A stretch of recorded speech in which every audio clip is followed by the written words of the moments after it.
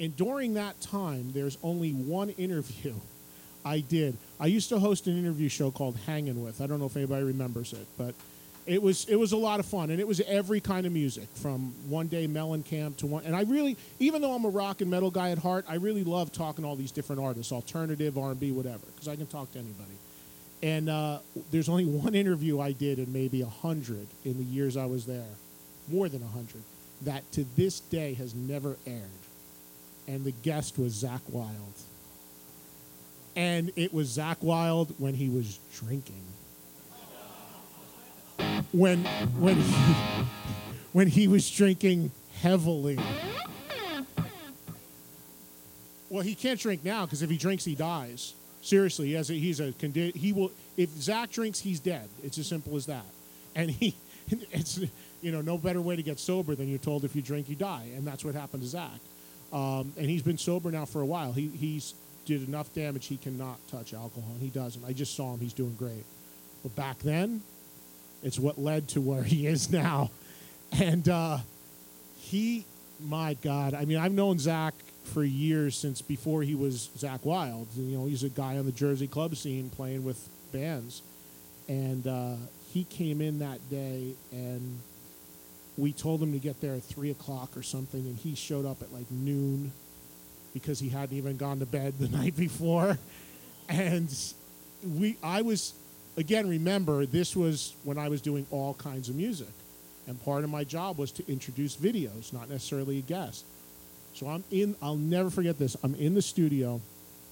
I'm wearing not looking like a slob like I always look. I actually had a nice shirt on, and they dressed me. And I'm sitting there, and I'm looking at the camera, and this, that's all scripted stuff. Here's what you're introducing, say it. And the video I'm introducing was from Mariah Carey. And it's like 12:30. I had another hour of these sort of things, and I had a lunch break, and then Zakk was coming in. And I'm there, and the producer's on one hand is like, okay, get ready for Mariah Carey video on 3, 2. And I'm like, all right, so coming up next on VH1 Classic, get ready for Dream Lover by Mariah Carey. It's coming up next, right? Hey, I'm just doing my job, happy to be on TV. All of a sudden, from the control room, I hear a click, and I hear, Captain Chunk, what are you doing in there talking about that crap?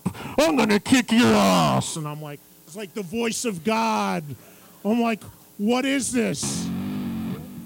Yeah, what's going on here? And the door to the studio opens. Like, literally, it should have been like a flash bomb of smoke.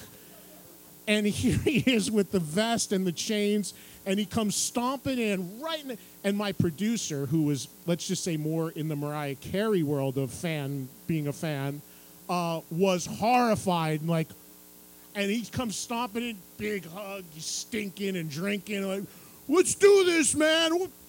I'm not going to, there's children here, I'm not going to curse, but he's like, let's just do this. What are you talking about, this Mariah Carey stuff? And he was like enraged. I go, Zakk, you're not supposed to be here for another couple hours. And he's like, just do it now. You can do this garbage later. So, I'm cleaning it up big time. And you have to remember, there's a whole group of producers who they don't really know Zakk Wylde, and they're like, what's going on? Like, security, whatever. And of course, it wasn't just Zakk. It was like his BLS crew, trailing in behind him, dropping beer bottles and stuff. It was unbelievable. And I know Zakk, so it was like I was caught in this really awkward position because here's a friend of mine, and I know how Zakk is. And then on the other hand, I still have to work with these people who are horrified right now. So I say to Zakk, I said, the producer came over and said, listen, we're not ready for you. If you could just come back at your scheduled time at 3 o'clock, that would be fine. And, it's just like, oh, well, where can I go? Where? I know where I'll go. To the bar. So he went away for a couple hours, came back at his scheduled time, even more out of his mind. First thing he started doing is rearranging the set, pulling stuff off the wall, putting it on the table, all this stuff that had strategically been placed there by, the art people, the set designer. I don't like this. boom, just take this off, and just running crazy through the place. And then we're finally in a place where we're ready to roll for this interview. And it was just, so much had happened at that point. I'm like, oh my God, this is just going to be a nightmare, but let's just try to do it. So we're sitting there, and here he is. He insisted all his friends be in the shot. So you see just random people walking around in the background. And, it's like 3, 2, and I'm like, all right, so Eddie Trunk here, VH1 Classic, and I'm joined by my good friend Zakk Wylde. The Black Label Society just put out a new album called Mafia that's really cool. Hey, Zakk, good to see you.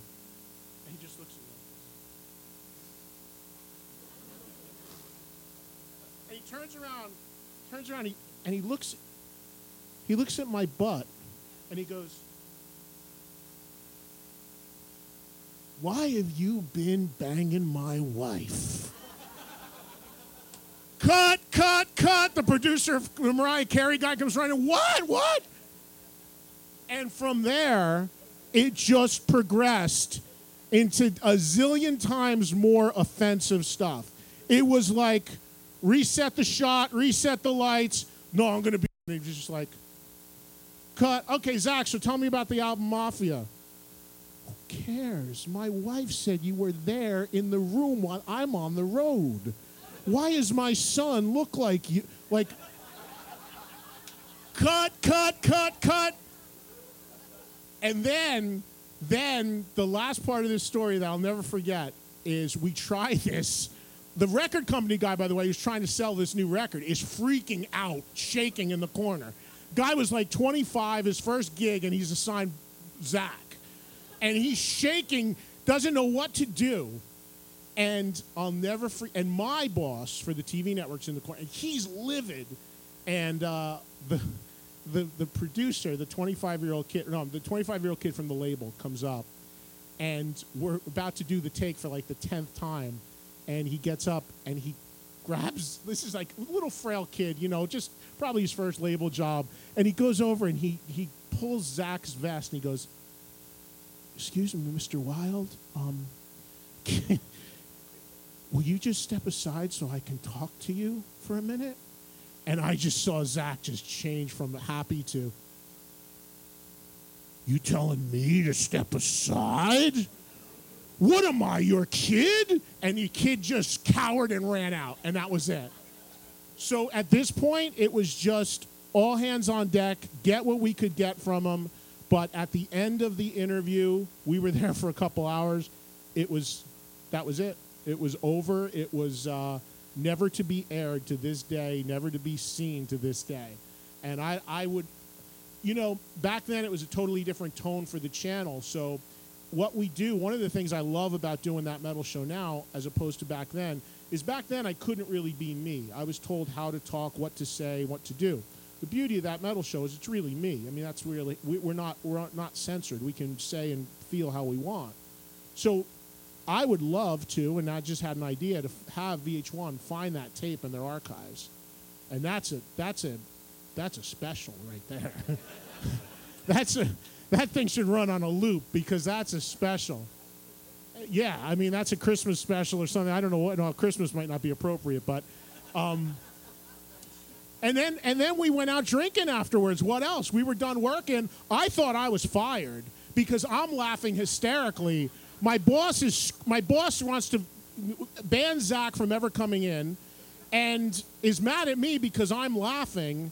And I'm like, I'm screwed here no matter what, because either Zakk's going to kick my ass. I was just in the middle of the hurricane. So Zakk, after he's leaving, goes, "Come on, we're going to McKinley's. It's on me." And we just went down to this bar, and he just ordered literally 30 beers when we walked in on a tray, and just continued the night. And the next day, he actually calls me up. He goes, "That went pretty good, don't you think?" Yeah, I guess. And then, to his great fortune, the channel got purged and everybody was let go, and it was like a whole reset. And the people that run that metal show, that kind of stuff they love. If Zakk came on, Zakk's been on that metal show, and he bought me a way too small vest, if anybody saw that episode. But, I mean, he's been on, and they love that. They love that sort of craziness. So if he did the same sort of thing now, although he did, listen, Again, there's children in the room. I'm not going to say some of the things that went on, but it was pretty cool. So that was a very long story to answer your question, that the only thing that went completely haywire in my TV history was the Zakk interview, which is that Zakk interview for the album Mafia that has never aired. Anybody else want a half-hour answer to one question?